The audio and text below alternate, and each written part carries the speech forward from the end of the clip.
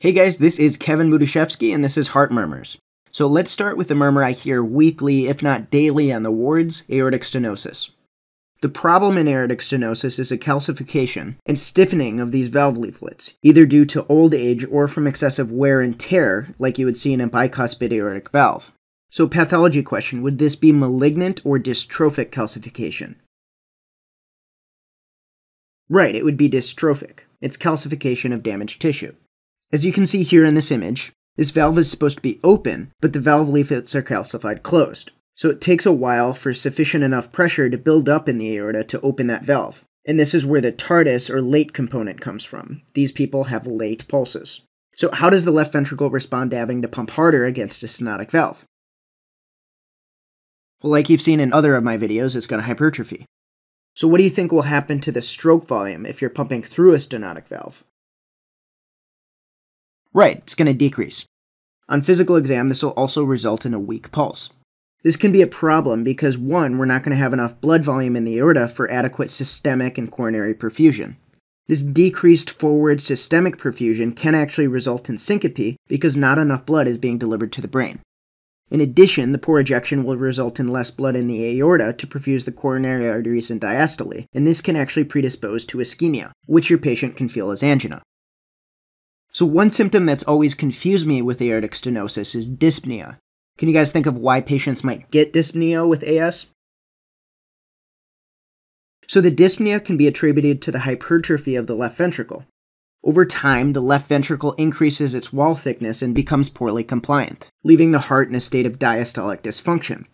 Then when the patient moves around, their heart cannot accommodate more blood in the chamber despite increased systemic and cardiac requirements. As a result of this, the aortic chemoreceptors and send signals to the brainstem, creating the sensation of shortness of breath. So before we listen to the murmur, when in the cardiac cycle would you expect to hear this, and in what area would it be the loudest? Right, so blood is being ejected from the aorta during systole. So this would be a systolic murmur, loudest at the aortic space, aka the right second intercostal space.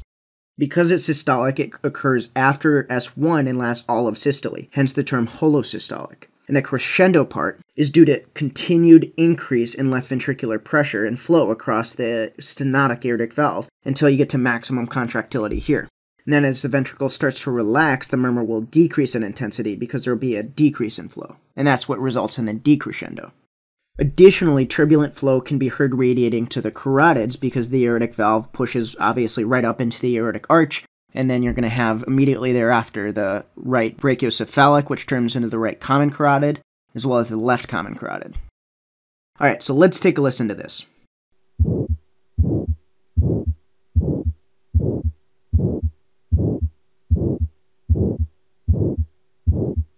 This murmur is extremely unique because it increases and then starts to decrease in intensity, aka the crescendo-decrescendo that we just talked about. It's worth noting that the worse aortic stenosis gets, the later the murmur will be in systole. This should make intuitive sense as a more profound aortic stenosis will require more ventricular contraction and pressure in order to eject blood. Moving on, mitral and tricuspid regurgitation are grouped together because they're essentially the same thing except on different sides of the heart. So you can have regurgitation over a prolapsing mitral valve after a myocardial infarction, or due to left ventricular dilation, pulling the valves apart. Additionally, it can be due to infective endocarditis or rheumatic heart disease. In MVP, the valve leaflets prolapse enough so that blood can regurgitate, so that one should be pretty darn simple. In the post-infarction period, one of the papillary muscles can rupture, resulting in sudden onset regurgitation. So do you guys remember which papillary muscle is most likely to infarct? Well, it's the one that has only one blood supply, which is the posterior medial papillary muscle. Additionally, rheumatic fever can target any of the heart valves because it's an autoimmune cross-reaction against glycosaminoglycans that are a component of all heart valves. And finally, infective endocarditis will usually be presented to you in a vignette about an IV drug user with tricuspid regurgitation. So why tricuspid and not mitral regurgitation? Well, when an IV drug user punctures their skin with a needle, it obviously goes into their veins, and those bacteria that go into their veins, the first thing those bacteria are going to be seeing is the right atrium, because that's where the venous return goes into. And so, of course, the first valve thereafter is the tricuspid valve. So just because it's the most common does not mean that you cannot have other valves involved. So where are we going to hear these murmurs, and what do they sound like? Both of these murmurs occur throughout systole. Again, this is something that should make intuitive sense rather than something you have to memorize. So as the ventricles contract in systole by definition, so if we're going to have blood regurging from the ventricles into the atria, you would expect this during the high ventricular pressures during systolic contraction. Mitral regurgitation is heard best where the sound travels fastest, where the greatest mass is within the left ventricle, which is at the cardiac apex. Now, what about radiating to the axilla part? Well, it depends on where the vector of blood flow is. And so we have blood going from the left ventricle into the left atrium. And additionally, in tricuspid regurgitation, we have blood going from the right ventricle, which is the anterior portion of the heart, to the right atrium. So speaking of tricuspid regurgitation, it's a murmur that's heard best where, again, most mass of the right ventricle is located, which is directly under the sternum around rib 5. As we discussed in anatomy, what chamber of the heart is most anterior? Good, that would be the right ventricle. And just like with mitral regurgitation, it's the regurgitant flow vector that determines where you can hear the murmur. Alright, so let's take a listen.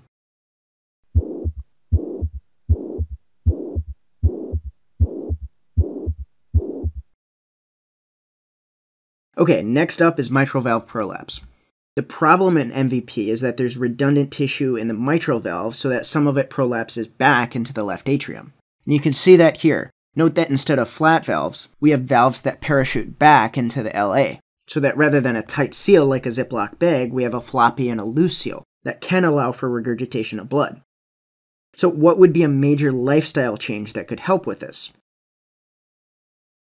Well, that was kind of a poorly worded question, but what I was getting at was you don't want to be dehydrated with this. You want to stay hydrated. And the reason for that is that if you're hydrating and you have more intravascular volume, it's going to push out and kind of balloon out the chambers of the heart. So if we balloon out the left ventricle, it's going to push these valves further away from each other, which will kind of flatten out these valves. As a result of this, they'll more closely approximate each other, decreasing the amount of regurgitation. Now, when the valve leaflets prolapse, the chordae that are holding them in place tighten extremely quickly. This tension creates a vibration like flickering of a guitar string, and we hear this as the audible click that's characteristic of mitral valve prolapse, and it's often described as a mid-systolic click. So let's look at the phonogram and then listen to the murmur. So here's your mid-systolic click, we just talked about that. And then after this, we can get some regurgitation and some turbulent flow that results in a murmur that ends at S2. Of course, since this is mitral valve prolapse, it's going to be loudest in the mitral area. So let's take a listen to it. And since that was short, we can do it one more time. So mitral valve prolapse is actually really common, and it's often benign. In fact, in most cases, it's benign. A lot of people, especially women, live with it their entire lives without actually knowing that they have it. One etiology is myxomatous degeneration, which means that there are way too many mucopolysaccharides on the valves that can cause excess water retention, and this makes the valve tissue redundant as well as floppy and weak. Because floppy valves are more easily damaged, and damaged things in the body are more likely to get infected, this can result in subacute endocarditis. Remember that low-virulence Hasek organisms love damaged valves. Alright, moving on, this is ventricular septal defects. A VSD is a defect that allows blood to flow from the left ventricle, which is higher pressure, back into the right ventricle. This murmur is best heard at the tricuspid area, because the right ventricle is closest to the chest wall on auscultation. This is a holosystolic murmur because the ventricles contract throughout the duration of systole by definition. Alright, let's take a listen to it. And one more. Anytime you hear a holosystolic murmur in the tricuspid area, you need to be concerned about either a VSD or tricuspid regurgitation. And so how are you going to differentiate? Well, one thing you can do is that the murmur of a VSD does not radiate up to the axilla like the murmur of tricuspid regurgitation. Alright guys, now that we've covered ventricular septal defects, we're going to cover diastolic murmurs. So what are the two most common diastolic murmurs that you guys need to know about? Well, that would be aortic regurgitation and mitral stenosis. The arrow here on the left shows regurgitation of blood through the aortic valve. The combination of regurgitated blood and new blood coming in will eventually overwhelm the left ventricle and progress to systolic dysfunction and then heart failure. So why would somebody develop aortic regurgitation? Well, it can be due to a number of causes. So wear and tear, in the case of a bicuspid aortic valve, could cause it. You could also have endothelial surface damage due to infective endocarditis, or by autoimmune antibody assault in the case of rheumatic fever. Additionally, you can imagine that an ascending aortic aneurysm would pull apart the aortic valve, leading to regurgitation. And just as a reminder, what type of aortic dissection dissects towards the heart? Right, type A for ascending aorta or awful, whichever way you want to remember it. So let's take a listen. And we'll do that one more time. You can hear how this is a high-pitched blowing murmur that starts at the onset of S2, hence diastolic, because that's exactly when the aortic valve closes and when the diastolic pressure in the aortic valve is the highest. As you can see in this phonogram, the intensity is highest at the onset of diastole and it decreases thereafter. We're going to hear this best along the left sternal border near the third intercostal space. And the reason it's not going to be in the aortic area is because the blood flow vector of regurgitating blood is directed away from it. Alright, moving on, this is mitral stenosis. The classic cause of mitral stenosis is rheumatic fever. So this is a great time for us to focus and review the pathogenesis and immunology behind this disease.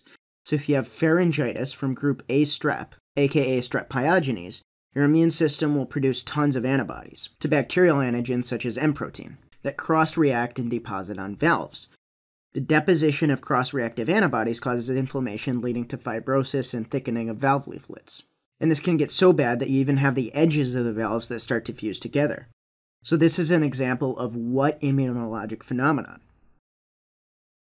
Good, molecular mimicry, and that's what type of hypersensitivity reaction? Good, type 2. So let's visualize this quickly. Here's a diagram showing the normal mitral valve with anterior and posterior leaflets. The commissures, or where the valve leaflets come together, insert on the annulus or fibrous ring that serves as the base of the valve. Above, we see how these two leaflets open easily. As the recurrent inflammation and fibrosis thickens the valve, these commissures fuse, and we're left with a slit-like opening like we see here. And this results in the valves not opening as easily. Alright, so let's take a look at the phonogram. Blood flowing over this valve creates the characteristic diastolic rumble that occurs after an opening snap. The snap comes from where the valve leaflets bulge like a dome until enough pressure snaps the mobile parts of the leaflets open. As the stenosis gets worse and worse, you start to hear it sooner and sooner. This is not a good sign, so the closer you hear it to S2, the more severe the stenosis. So where are we going to hear this murmur? Well, remember that the largest mass of the left ventricle is at the cardiac apex, and so that's the best area for auscultation. So let's take a listen to it. So why is chronic mitral stenosis a bad thing for our left atrium? Well, the left atrium is pushing against a higher afterload due to the stenotic valve, and so that's going to increase left atrial pressures and eventually cause the left atrium to balloon out. This results in the most common presenting symptom of mitral stenosis, which is dyspnea. So as those left atrial pressures get higher, fluid backs up into the lungs and results in dyspnea. So what structure or structures can be compressed by an excessively dilated left atrium? Well, one of them is the left recurrent laryngeal nerve. This is super high yield for you to remember. Additionally, the left atrium sits right in front of the esophagus. This is why cardiologists can do transesophageal echocardiograms when they want to take a look at the heart by putting a probe into the esophagus.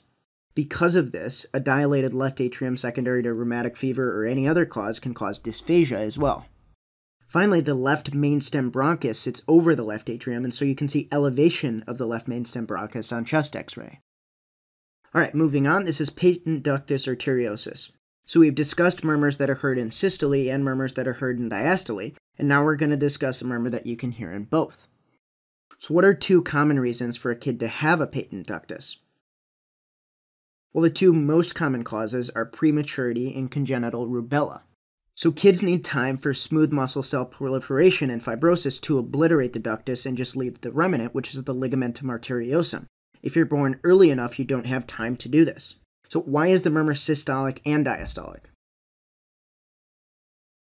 Well, that's because there's always a gradient. So think about the pressures in the aorta versus the pressures in the lungs. So if this is connecting the aorta to the lungs, and the aortic pressure is, say, 120, and the pressure in the lungs might just be 20 systolically, And so there's always going to be a higher pressure in the aorta, and since this is essentially an open tube, you're always going to have a pressure gradient, and therefore you're always going to have a murmur. Note how the sound gets loudest when the systolic pressure in the aorta should be the highest. So where do we place the stethoscope to hear this murmur? Well, you're going to hear it at the ductus, which is directly under the left clavicle. And finally, what are we going to hear when we place our stethoscope there? Well, let's take a listen. And we'll do that one more time.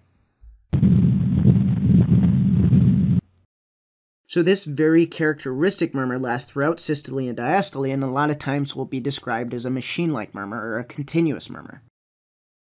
Alright, time for a flash quiz regarding auscultation of the heart and what areas are the murmurs of pulmonic stenosis and pulmonic regurgitation best heard.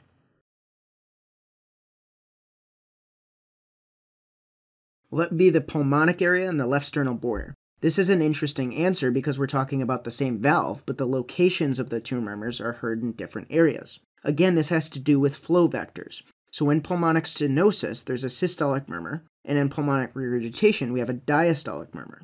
In pulmonic stenosis, the right ventricle is forcing blood over a tiny diameter up and towards the left second intercostal space. In pulmonic regurgitation, blood is flowing backwards from the pulmonary artery and back into the right ventricle.